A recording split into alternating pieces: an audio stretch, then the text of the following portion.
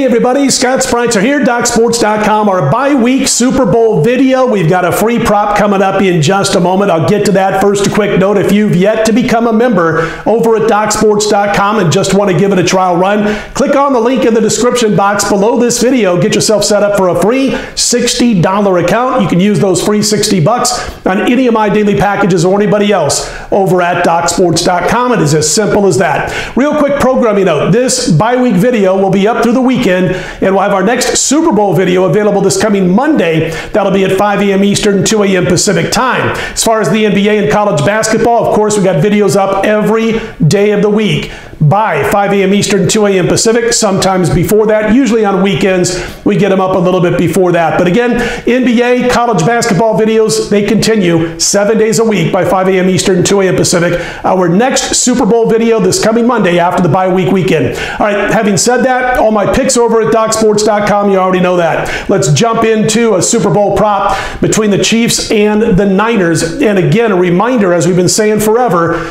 since we first started messing with props in the early 1990s, you want to play on props that can happen, that can cash, whether what you believe is going to happen as far as who's going to win the game or what the total is going to end up comes in or not. You don't want to put all your eggs in one basket, as the saying goes. So let's get to our Super Bowl prop for the bye week weekend, and I'm playing Damian Williams, the Kansas City running back, to finish under 53.5. A lot of numbers right around there. That's what I've been able to find. Damian Williams under 53.5 yards rushing. And first of all, this can take place whether Kansas City wins or San Francisco wins, whether we see a high-scoring game or a low-scoring game. He's had 29 carries in the playoffs in 2 games. He's averaged about 3.2 yards per carry, 45 yards in one game, 47 in the other. So as you can see, they can win, they can lose, whether he goes over or under this particular rushing total. We happen to like it under 53.5. And then, of course, you got that San Francisco defense, which has been killer against the run again. His bodies have come back and gotten healthy. Former Chief D. Ford back. He helped stop the run. You get Alexander back. Can't double team Bosa. And so it's tough to run the football.